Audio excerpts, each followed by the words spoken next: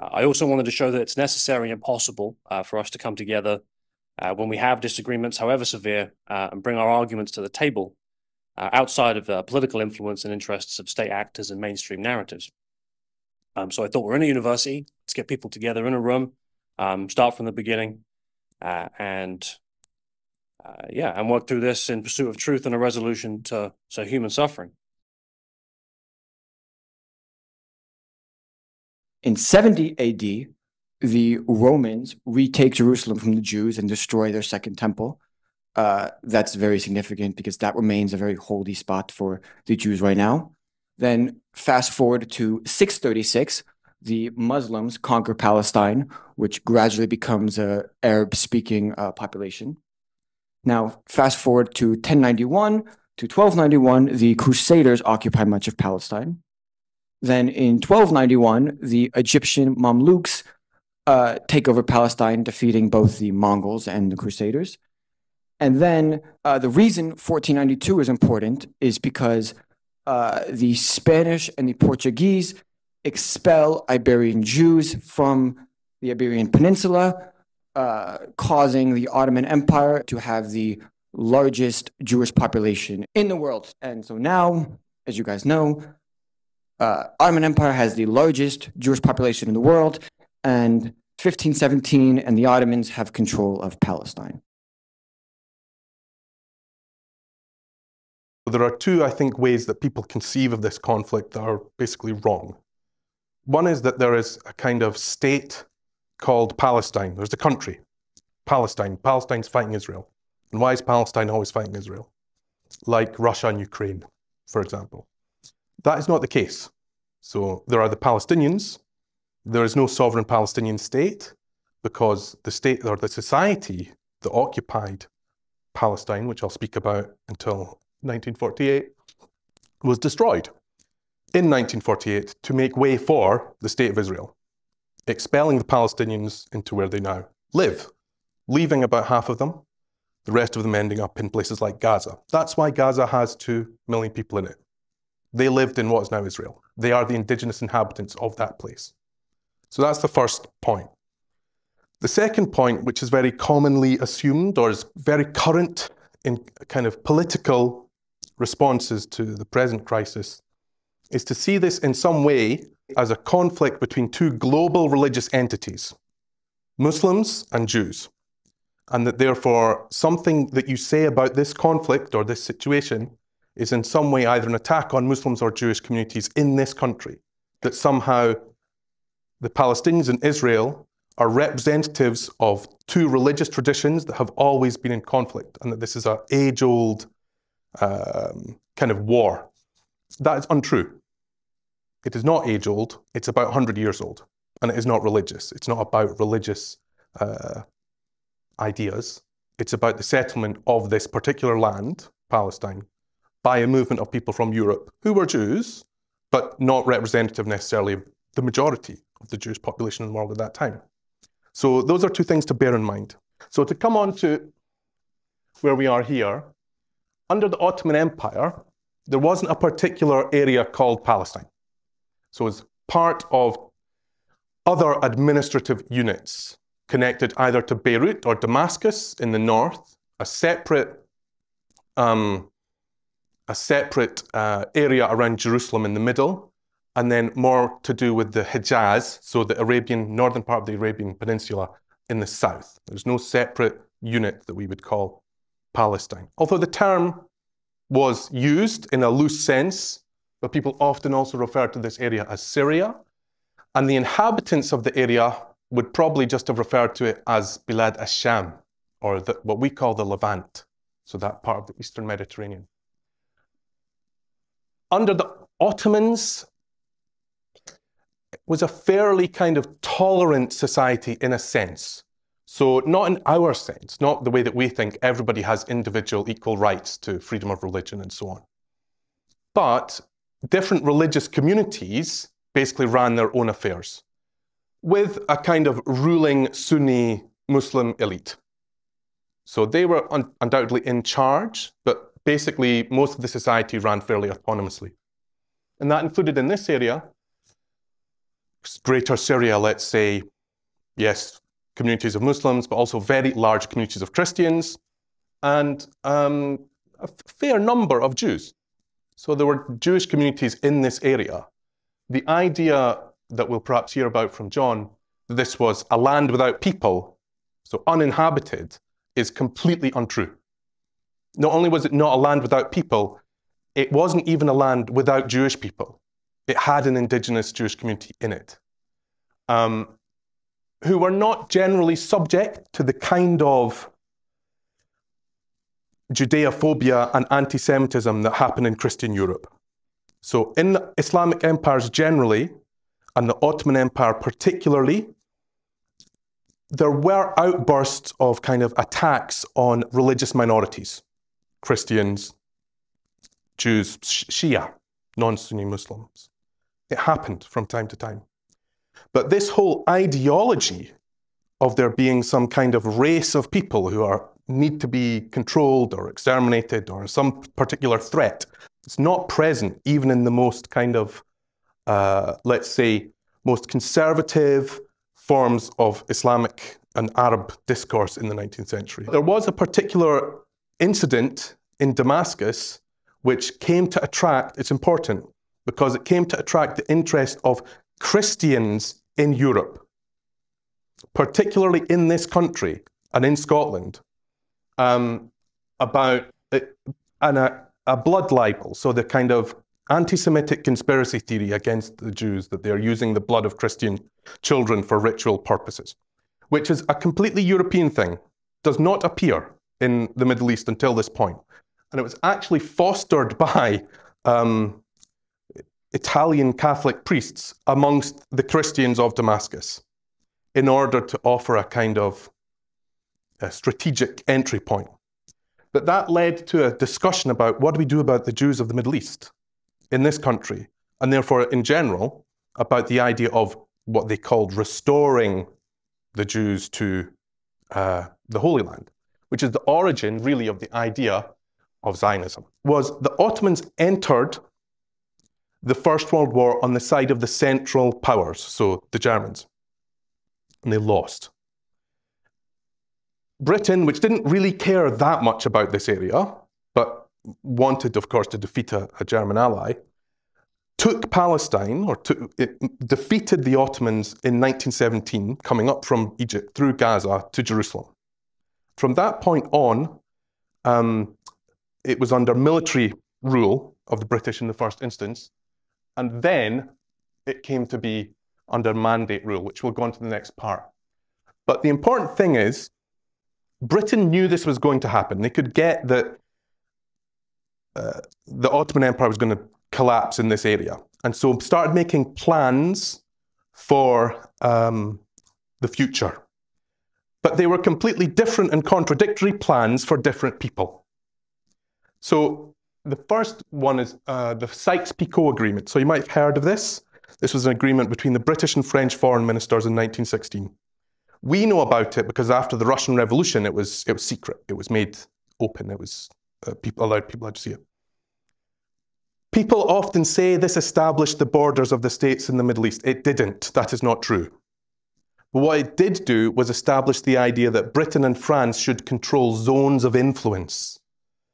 France in Syria and Lebanon, Britain in Iraq, northern Saudi Arabia, southern part of Palestine, and a kind of middle buffer zone which would contain Jerusalem, basically. So the principle being these colonial powers, without asking anyone, didn't go and ask the Palestinians or the Syrians or the Saudis, what do you think about us controlling your country? Because they probably have said, no, we don't want to do that. Divided it up between the two of them in principle, not in the actuality of the borders, but in principle. That was followed by, of course, or the Hussein-McMahon correspondence, which was between the Sharif Hussein, so the leader or the kind of monarch of Mecca and Medina, so the Muslim holy places, the leader of the Arab revolt. If you've seen Lawrence of Arabia, he's in that, so this kind of movement of tribes essentially to attack the Ottomans in the rear. As a reward or an encouragement for that, McMahon, who was the ruler of Egypt at the time, basically, or the British High Commissioner in Egypt, essentially promised this dynasty, so not people, but this monarch and his family, control of an Arab kingdom that would run from essentially the Sinai Peninsula to possibly the Gulf, ill-defined area, with some exceptions, it says in the text, west of Aleppo, whatever that means. So a kind of hazy promise. And then the final one, which is very well known, I think John will maybe speak a bit about the man who came up with it, the Balfour Declaration. So the Balfour Declaration, and I shall look at the text because it's quite important, was made by the Foreign Secretary, Lord Arthur Balfour, who incidentally was from Edinburgh, or from Haddington, and he was also the Chancellor of Edinburgh University for decades.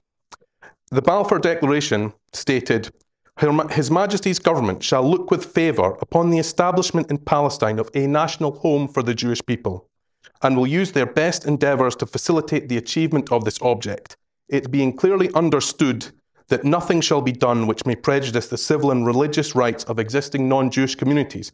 Notice that they're not considered to have a national home. They are reduced to the status of communities in Palestine, or the rights and political status enjoyed by Jews in any other country. I mean, why would they do this? It was a war. So this is the First World War is the context for this.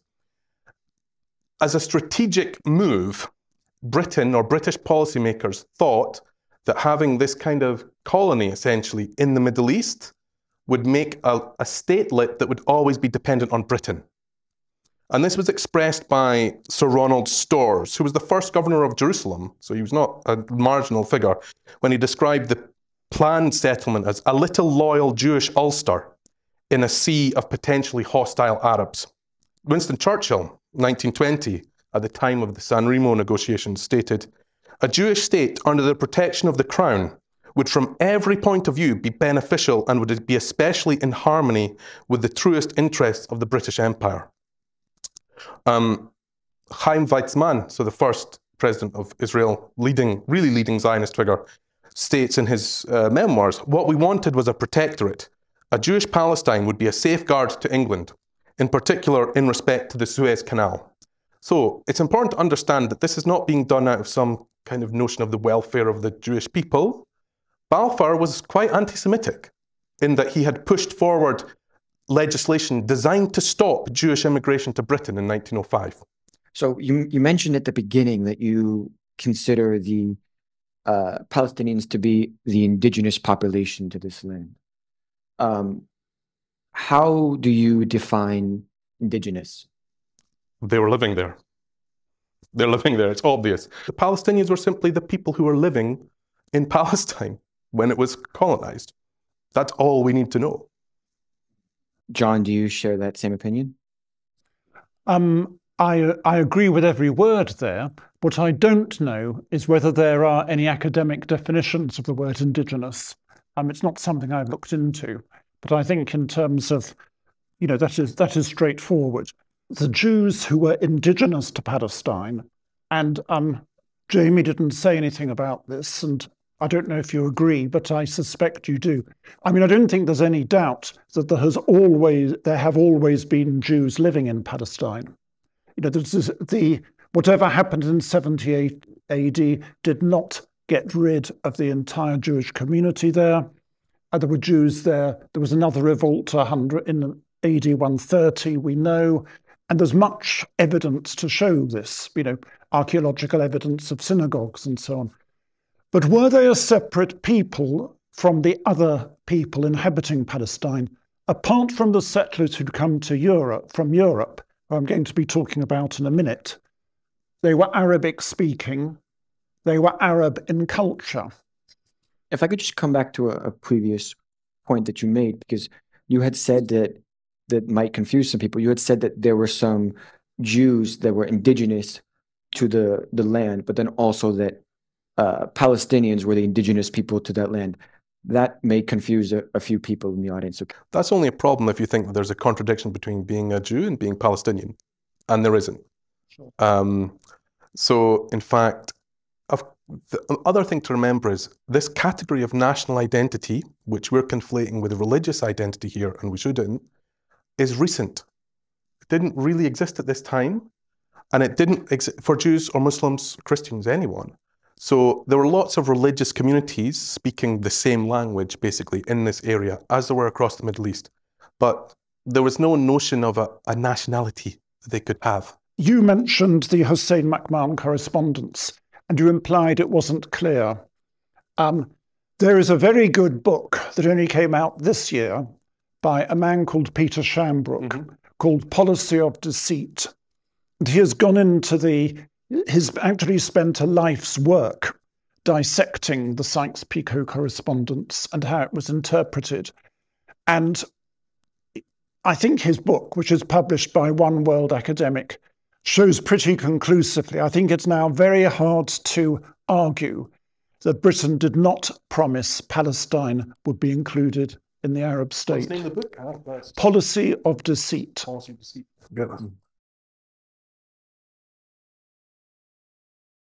Zionism, as a word, appeared in the 1880s, Zionismus in German, where it began. And basically what Zionism is, it is a form of Jewish nationalism. It is the main form of Jewish nationalism. There are other forms, but I don't think any of them really survive today. And this is also part of the same thing, the same phenomenon of nationalism spreading as an idea. And of course, the 19th century was the great age of European nationalism. You had the unification of Germany and Italy in about 1870. And you also had a little bit, religion was beginning to retreat as the dominant spiritual and intellectual glue holding the population together. And secular ideas were coming along. Liberté, égalité, fraternité from the French Revolution, the ideals of the Enlightenment, and so on. And Jews, like everybody else, were exposed to this and took part in this. And in the case of Jews, what happened was Jewish emancipation was proceeding, starting with the French Revolution and so on. It was uneven. There were some cases where the position of Jews was dire, like in the Russian Empire, which was where I think maybe an absolute majority of European Jews probably lived. And Jews began basically to leave the ghetto. Quite a lot of them turned their back on religion. A lot of 19th century Jews found the Judaism with which they had grown up sort of, they saw it a relic of the past. Many of them wanted to shun it. Some of them converted to Christianity, basically because they hoped it would make them more assimilated. At the same time, you had new scientific ideas coming along, some of them very dangerous, things that we now see as clearly repellent. I'm talking about some of the 19th century ideas of race and racism, these theories of the Count of de Gobineau and so on. And this could give an extra way of turning Jews into the other. In medieval Christian Europe, they had been the other for religious reasons. But now, as a lot of countries began to think of their people as a race, the question was, where do minorities fit into this? Most Jews ultimately came from somewhere else. It might have been from Sephardic Spain before 1492, but more often than not, in the overwhelming majority of cases, it was from Eastern Europe, from what was then the Empire of the Tsars and the eastern bits of the Austro-Hungarian Empire, like Galicia, where Jews had their own language, closely related to German, but written in the Hebrew alphabet, known as Yiddish. And as Jews assimilated, many of them began to wonder, are we really succeeding in being regarded as equal citizens? people still look down on us. People still despise us. People don't really accept us as being one of us. There was some very nasty anti-Semitic politicians as democracy came along, people who could win elections. And this happened notably in Vienna. And there was a guy, I think, called von Schirnerer, who was an anti-Semitic politician. And he had a famous line. He would say to a Jew, "Now, don't you worry, we decide who a Jew is. Doesn't mean you, my dear friend, it's just the others." And of course, we're seeing this mutatis mutandis, if you'll excuse a Latin expression, in today's world, of people demonizing the outsider. And Jews were very vulnerable to that in late 19th century Europe. Obviously, I can't go through everything tonight, so I'm just going to speak about a very few people, but the first one was Theodor Herzl, who was the man who founded political Zionism.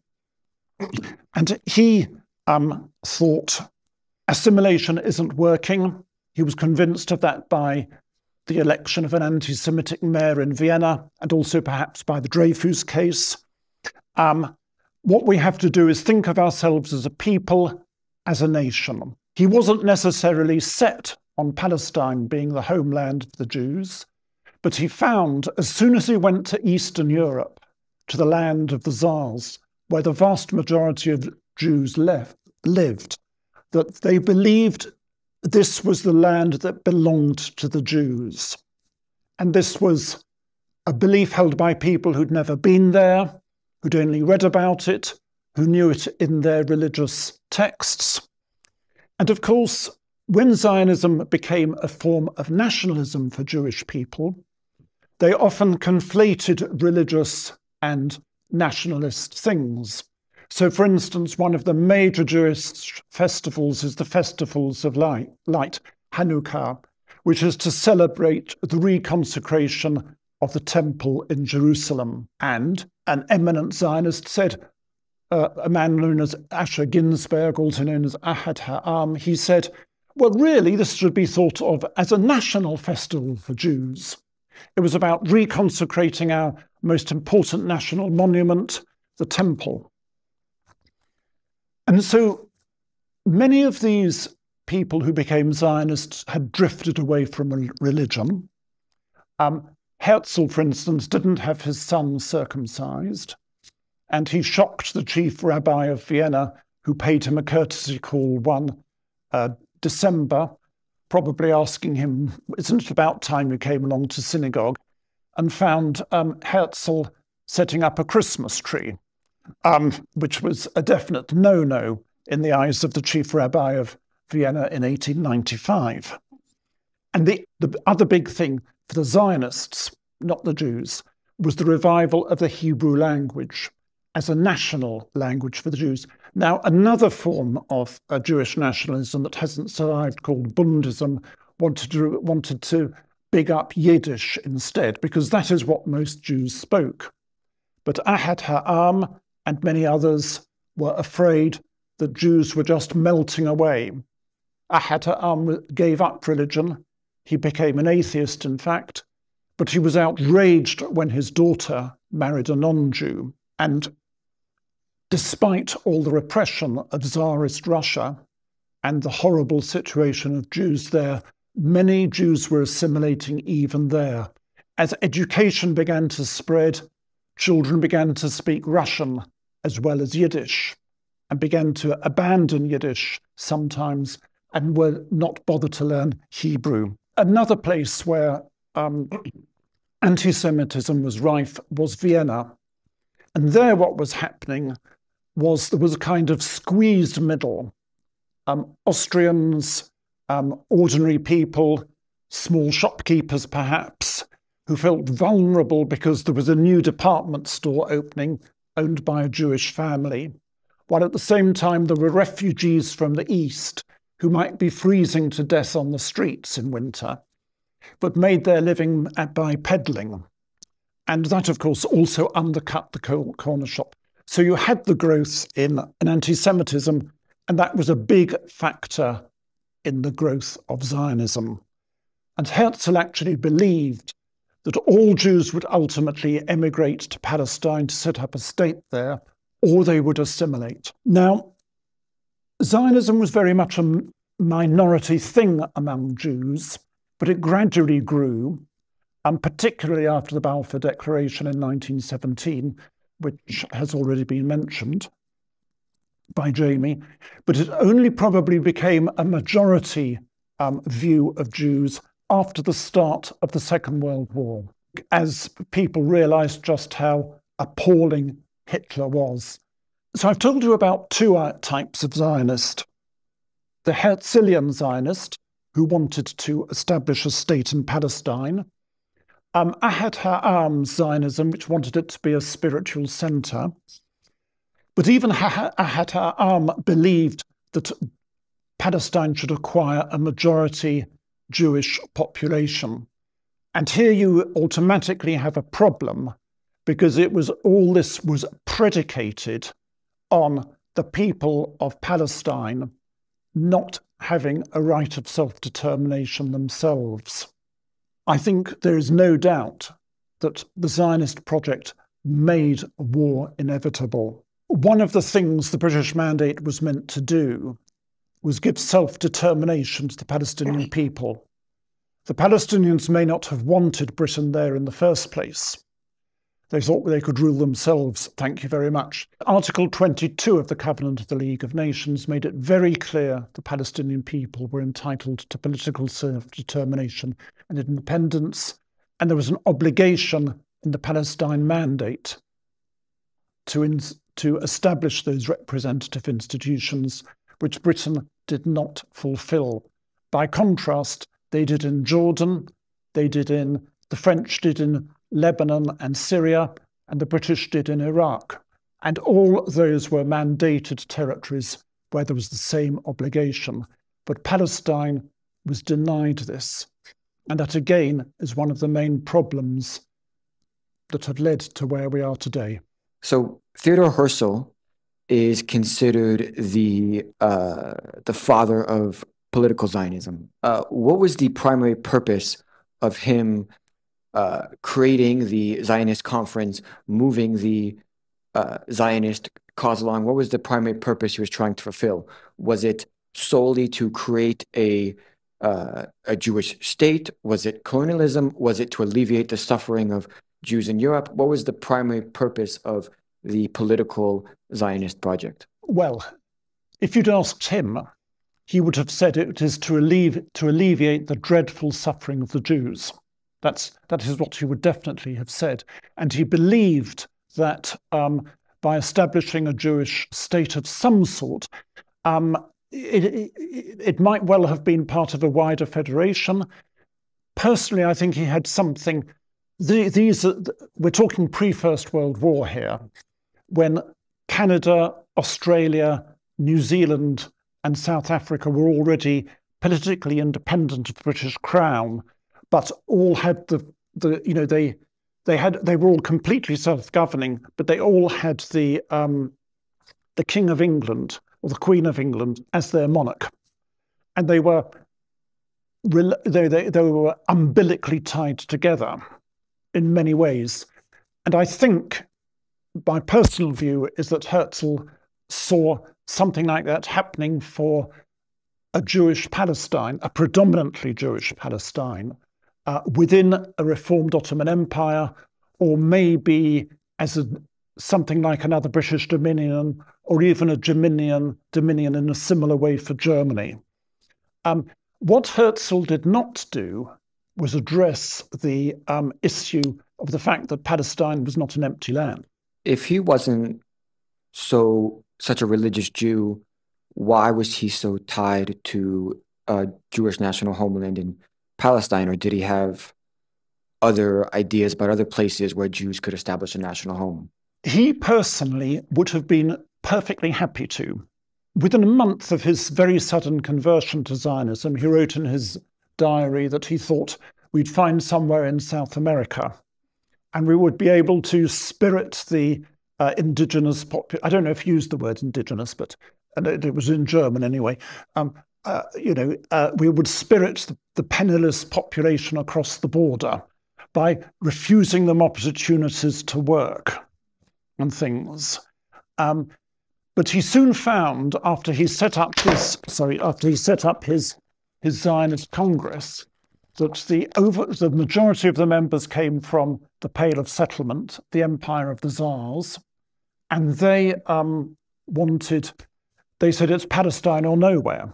And so the so-called Uganda scheme got nowhere, but he also thought of El Arish in the Sinai Peninsula, Cyprus, Mesopotamia, what's now Libya, even apparently the Congo, Mozambique and Madagascar. And other Zionists, there was another Zionist leader a little before him called Leon Penska, who some of you may have heard of, who was exactly the same. And what was his plan for establishing this Jewish state? Was it just go in guns blazing and conquer, or was it immigration, or was it through using the British and other imperial powers? I mean, how he saw it as something to be done by diplomatic means, supported by the powers of the day. It would require money, and the mechanism he saw for doing it was a chartered company. Now, I don't know how many of you have studied European expansion, or whatever you like to call it. I'm trying to use a neutral term, but an awful lot of European expansion across the oceans was done in a semi-privatized form of imperialism by private companies, chartered companies. The most famous ones for us are probably the East India Company.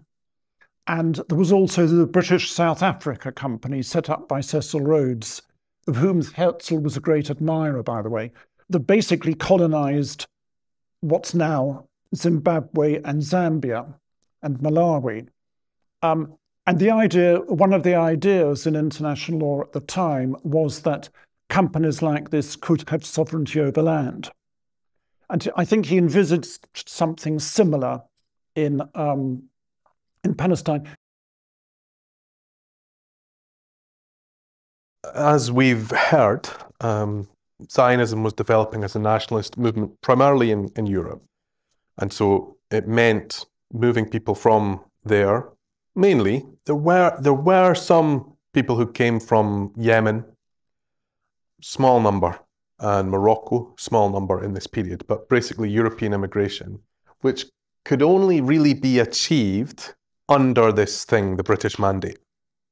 Because Britain, in fact, as I said, incorporated the Balfour Declaration into this structure. And as a result, did not, in fact, create the kind of institutions that there was a parliament in Transjordan, for example, which was split off from the Palestine Mandate, so what's now the Kingdom of Jordan, in 1926. Similarly, institutions in Syria and Iraq, whether we think they were really independent or not, there was some sort of thing going on that wasn't happening here. The first so-called High Commissioner, so the ruler of the Palestine Mandate, or the chief executive, was a guy called Herbert Samuel, Sir Herbert Samuel, former British cabinet minister. But he did believe in Zionism. So he had circulated papers around the cabinet when he was in it during the war, promoting the idea of a Jewish national home and settlement. So he's now in charge of this mandate. The local Palestinian kind of notables, understandably, thought that perhaps this is not entirely neutral kind of situation. And this was confirmed by the first kind of legislative acts, or the kind of orders of the mandate, which were to set up something called the Jewish Agency, which kind of executive institution that basically would be buying for the Jewish community, the Yishuv, which at this time was not that large.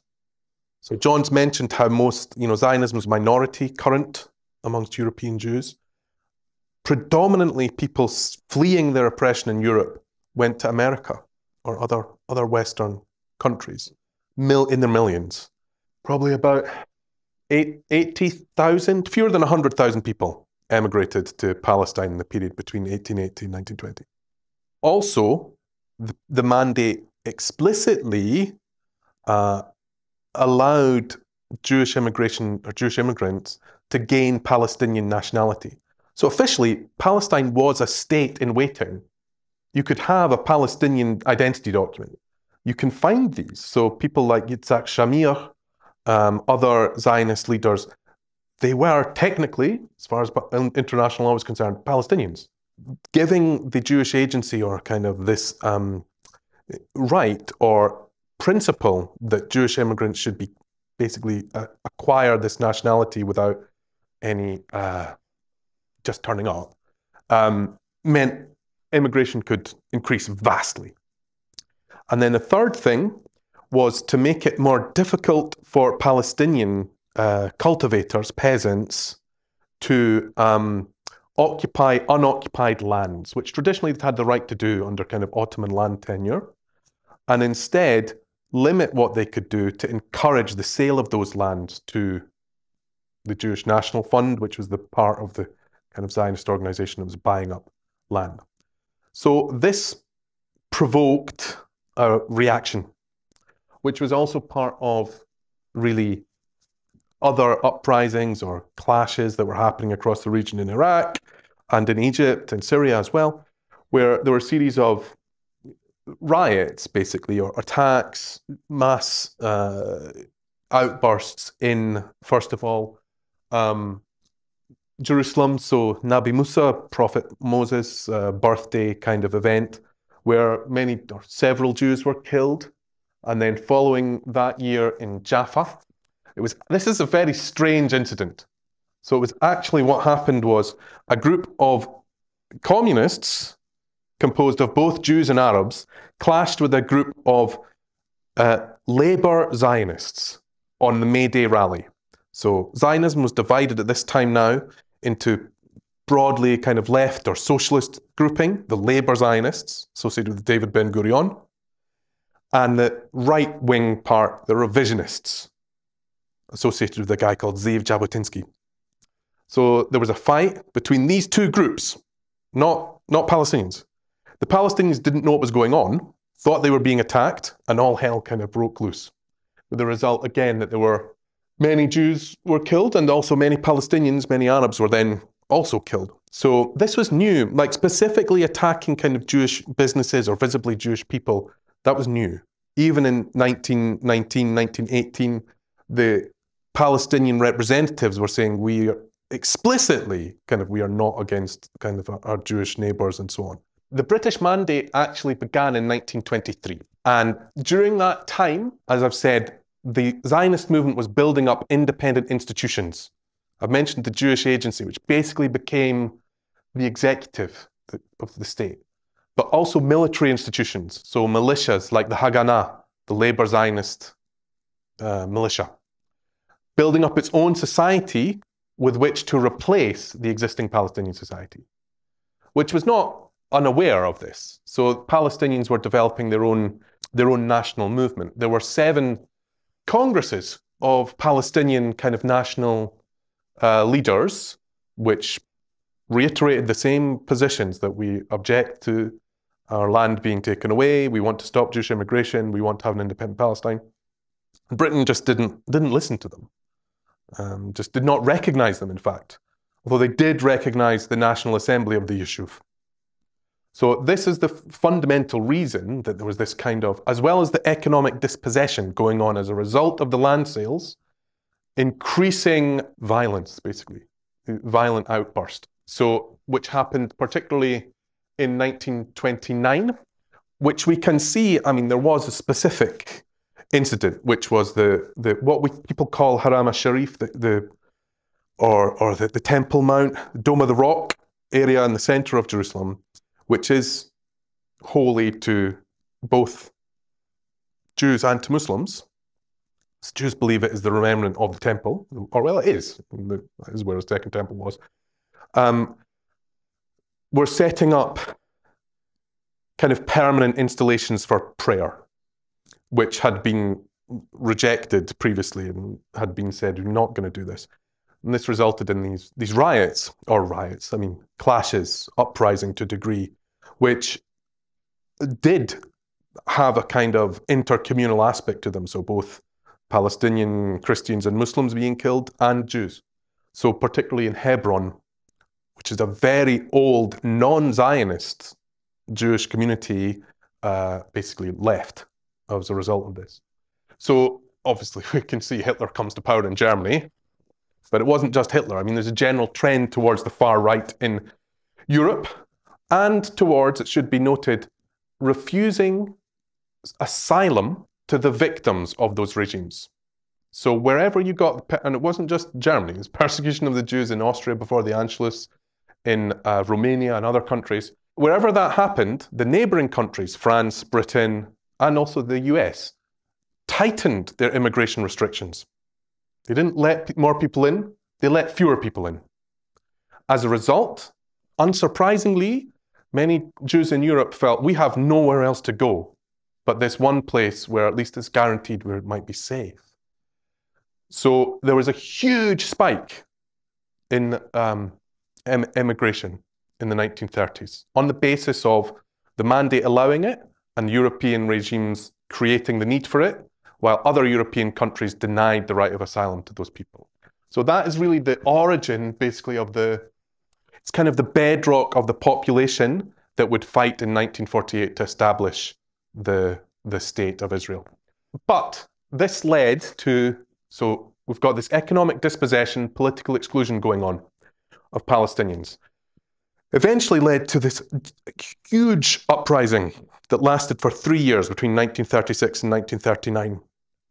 It was a national uprising. It was mainly peasants who were fighting, led by the local traditional leadership, including the guy who was actually appointed the chief religious officer, the Mufti of Jerusalem, by the British, Hajj Amin al-Husseini, who was genuinely, at this point, certainly anti-Semitic and kind of identified with Hitler and so on. Although people often present that as if the Arab revolt is therefore a kind of version of Hitlerism, which it's not. It's this kind of desperate uprising by a dispossessed peasant population, it occupied more British troops than the whole of India in this period. This was also when the first Zionist militias really began to learn how to fight. So the Haganah, the Irgun, which was the revisionist militia, and began to crystallize the idea, which already existed, of a so-called transfer. So that there's no way you can have these two communities in the one space. And in fact, it was British troops that did the most outrageous things. Very familiar colonial tactics, collective punishment, summary execution, blowing up whole villages, night raids, so-called, going and just destroying a place at night. So it was Britain that taught these kind of methods that were eventually to be used, and which of course come from the long litany of colonial revolts elsewhere. It's not an accident, perhaps, that the Palestine police force and the kind of colonial paramilitary police force was heavily filled with people who had fought, or officers who had fought in Ireland in the War of Independence, or against the War of Independence. So the Black and Tans, if you are familiar with that, if you were taught about how awful they were by your father, like I was, a lot of them ended up in Palestine. So as a result, two things happened. First of all, the Palestinian kind of community was crushed and had lost its sort of leadership, which was very important in 1948.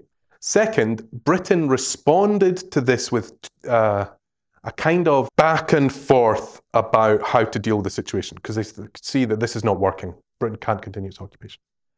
Started off with something called the Peel Commission, which recommended partition, which was eventually what would happen in 1948. A Jewish state and an Arab state. Even though the Arab Palestinians were the vast majority, that there would be a Jewish state that would occupy an area that would have an Arab minority almost as large as the Jewish population in it. This made the revolt worse.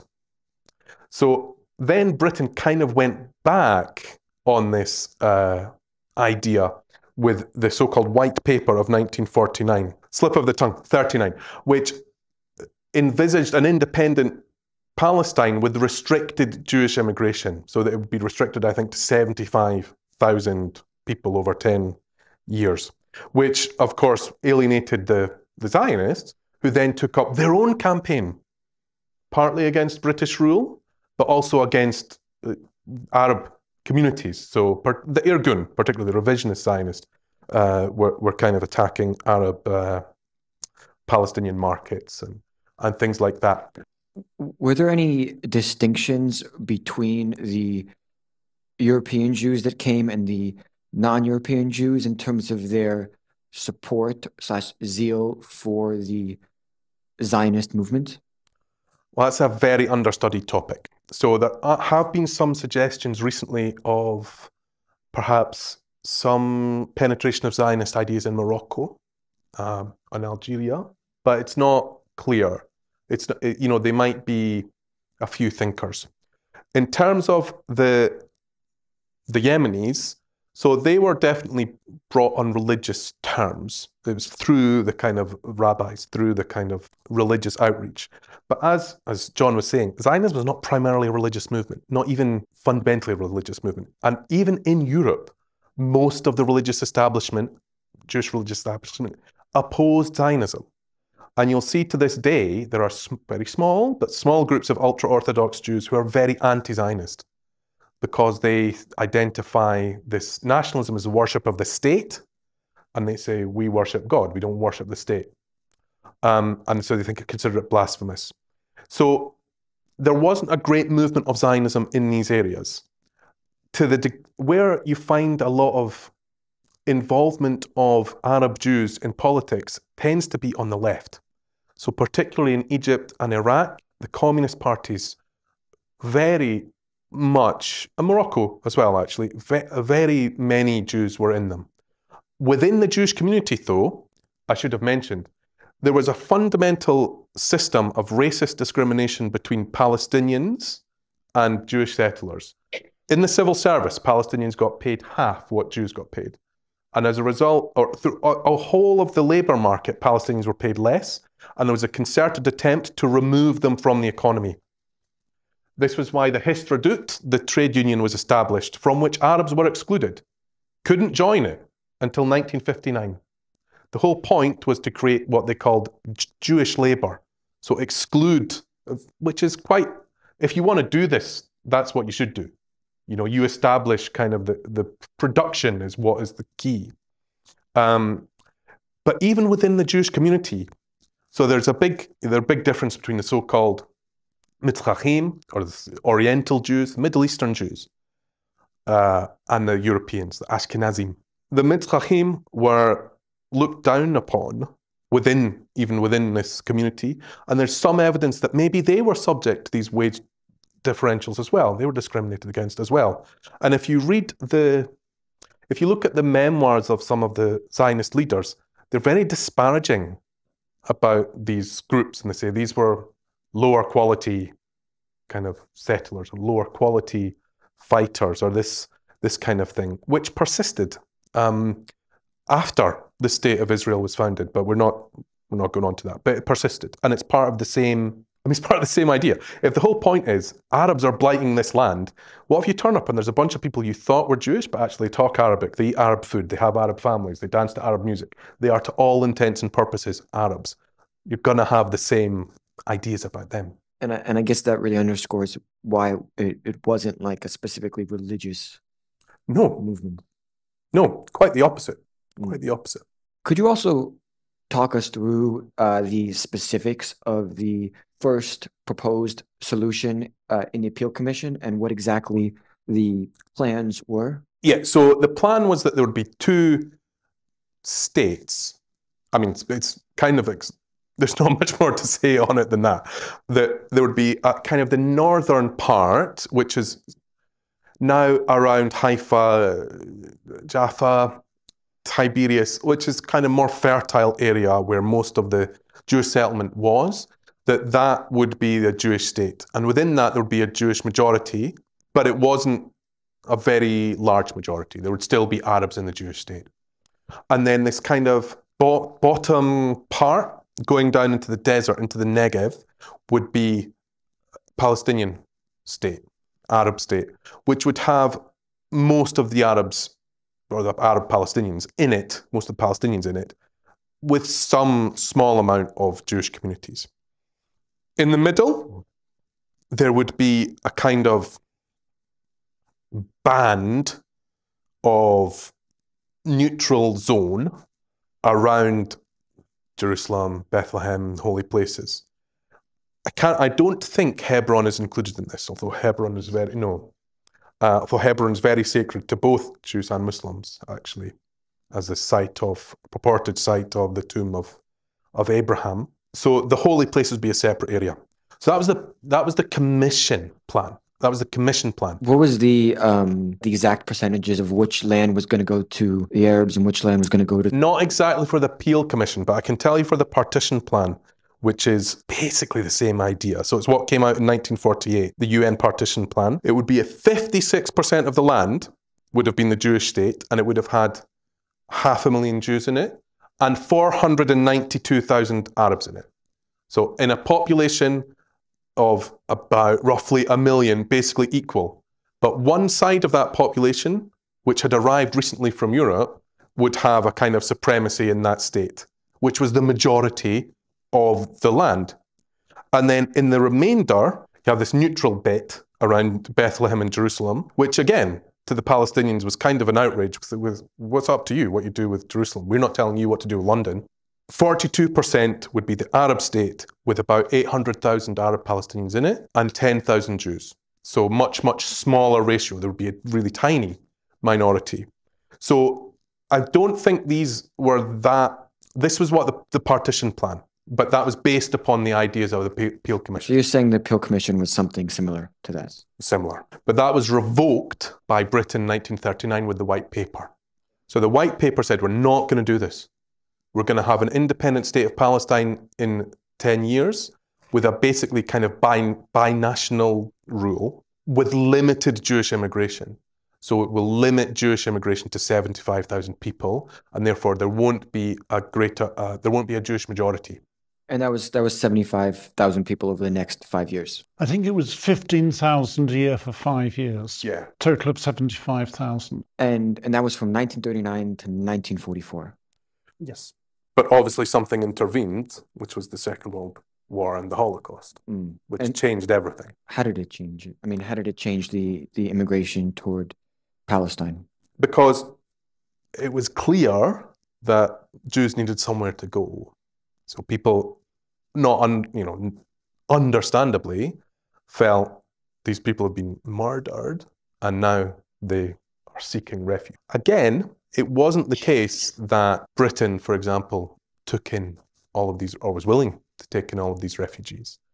But it wasn't something Britain was forcing to happen. There was a huge wave, or there were large numbers of people just turning up in boats after the Second World War, getting off the boats and, becoming citizens or just taking up land.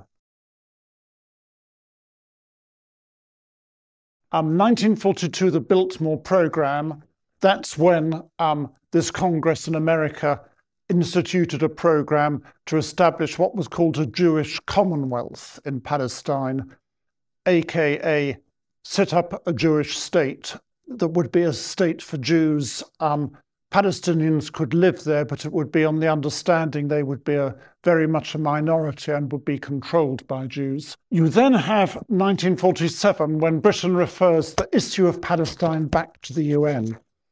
Now, Jamie was talking about how the Zionist militias, the Haganah, but also and the Irgun and so on, began to take action depending on where you're coming from. It can be called terrorism or it can be called resistance, the idea being that they were trying to get the British to leave.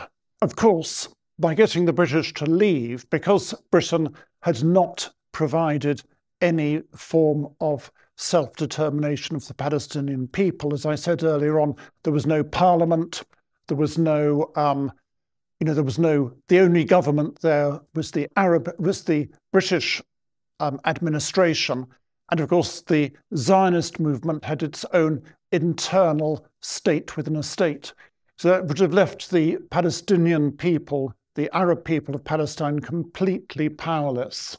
So what then happened was in 1947, the strain became too much for Britain to bear. Remember, Britain was bankrupt in the aftermath of World War II, and Britain just referred the issue back to the United Nations, saying, you decide what to do. That led to a resolution to partition Palestine. Now, this was a General Assembly resolution, and it is often said, you often hear the narrative, the UN agreed to partition Palestine, the Jewish side, the Zionist movement accepted it, the Arabs rejected it, the Arabs did the wrong thing, they then fought against the establishment of the State of Israel, and they lost the war, tough luck. But that is not actually the way it is seen by international lawyers. And what happened after Britain withdrew? Britain said in 1947, right, we're going to leave Palestine by the 15th of May next year, the 15th of May 1948, we will be out. At that point, basically, Britain abandoned Palestine. The UN partition plan was not legally binding. It was a very provisional plan as well. If you read it, and it's worth looking up online, you can find it very easily, you will see it is not something that you just decree. It involved a huge framework to put it into effect. There would be a commission established to define boundaries and all sorts of things, and none of that happened. So the Palestine partition plan was basically always a dead duck. But the Arab side, immediately it was announced, began kind of, their own bits of guerrilla warfare. Much of it was what one would indisputably call terrorism. But what they were doing was they were fighting to have this reversed because they did not want their land taken away from themselves. What the Zionist side did, it had been preparing for years now for the moment when the British would withdraw and they would set up their state. And they began to implement that. And the difficulty with doing that was, if I can go back for the umpteenth time, to the fact that the Palestinian Arabs had no institutions. So if there was lawlessness, you can't really be surprised.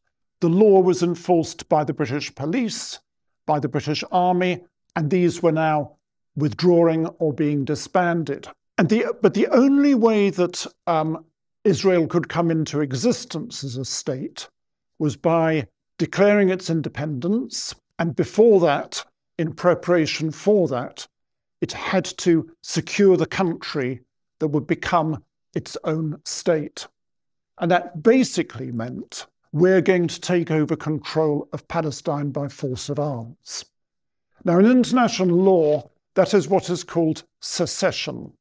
And it means when a state successfully comes into existence through a rebellion against the lawful sovereign. So what basically was happening was that the Zionist movement was doing this in Palestine in late 1947, particularly in the spring of 1948. As the deadline for the British departure grew closer, they began to make sure they could take over as much of the countryside as they could, particularly strategic locations to control the major road arteries in the country, for instance. And that inevitably meant the birth of the Palestinian refugee problem. Because the only way this could be done effectively was by emptying many villages, emptying many towns, some cities. If you look at a map of the proposed partition plan, by the way, you can see it never envisaged either state being completely separate from the other. A principal Arab port was Jaffa. Jaffa was a wholly Arab or virtually wholly Arab town, but it would be a little enclave surrounded by territory that would go to the Jewish side. And Jaffa, for instance, was taken and ethnically cleansed by the Jewish militias while Britain was still nominally in control of Palestine. This incidentally led to a great deal of bitterness against Britain in the Middle East, which led on to other things like the Suez Crisis to an extent, but also the 1958 revolution in Iraq, when the pro-British monarchy was overthrown. On the final day of the mandate, the British government had to ask its lawyers, how are we going to, what's our legal position? What happens to Palestine now? Please put all this into a telegram and send it to the British mission to the United Nations so that our ambassador there can know the situation and he can defend the British position. And this is one of the things that was said in that legal advice. And I'm going to read it twice. It's not terribly difficult to understand, but it's very important, and legal things need to be explained clearly. If the Jews claim to set up a state in the boundaries of the Jewish areas as defined by the United Nations partition plan, and the Arabs claim to set up a state covering the whole of Palestine, there would be nothing legally to choose between those claims. Second time, if the Jews claim to set up a state in the boundaries of the Jewish areas as defined by the United Nations partition plan, and the Arabs claim to set up a state covering the whole of Palestine, there would be nothing legally to choose between these claims. So that shows you that the partition plan was not legally binding, and what Britain did was abandon Palestine to chaos and war. Very quickly so a common belief about the foundation of the State of Israel is that it was founded on the 15th of May, and the very next day, in fact, the same day, it was attacked by several surrounding Arab states, which is true. That did happen. But actually, as John said, there was already a conflict going on, and it was one in which the Nakba, the cleansing of the Palestinians, was already happening. So it's a mistake to believe that the Nakba happened because of the war. The war happened because of the Nakba. And that's clear in Israeli documents, particularly those relating to something called Plan Dalet, which Dalet is the Hebrew D. So there was Plan Aleph, Bet, and so on, ABC, and then eventually settled upon Plan Dalet, which was approved by David Ben-Gurion on the 10th of March. 10th of March, 2 months before foundation of the State of Israel, 10th of March 1948.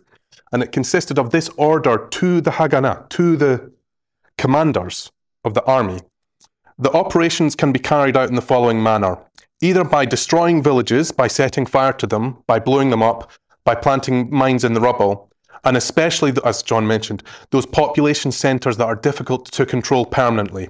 In case of resistance, the armed forces must be wiped out and the population expelled outside the borders of the state. That is in the IDF archives.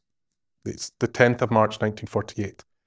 On the 9th of April, of course, we've probably heard of the massacre at Deir Yassin, where an entire village were killed. There were hundreds of these, which were happening already at this time. Particularly, it's been mentioned Jaffa, because Jaffa and Haifa were big Palestinian commercial centers where there was a leadership kind of elite. In Jaffa, there were 30 families were left out of an entire population. If you go to Jaffa now, you can walk through this, it's quite offensive actually. You walk through the streets of this kind of Disneyland version of an Arab souk, and the people who lived there are not allowed to return to the houses that have been airbrushed and changed into this like tourist attraction. Similar thing happened in Haifa. So there's been a lot of Israeli commentators and politicians call up the image, the idea that one day, if too much concessions are given to Hamas or whoever, they'll throw the Jews into the sea. They'll drive them into the sea. And that would be a horrific atrocity. That would be a genocide. That would be ethnic cleansing. That already happened to the people of Haifa. In April, so a month before the declaration of the State of Israel, the so-called the Carmel Brigade of the Haganah were given the job of attacking the Arab quarters of Haifa so that people would leave. And in fact, again, these are in the archives. The brigadier, Mordecai McLeff, gave the order, kill any Arab you encounter. So that is in the archives. As a result, 15,000 people left, scattered to the winds, to Gaza, to other refugee camps, and others went to the port of Gaza where they were shelled. Port of Haifa, where they were shelled and fired upon until they ran into the sea. They were driven into the sea, where they tried to get in fishing boats. Some of them drowned, some of them made it to Lebanon. It already happened to these people.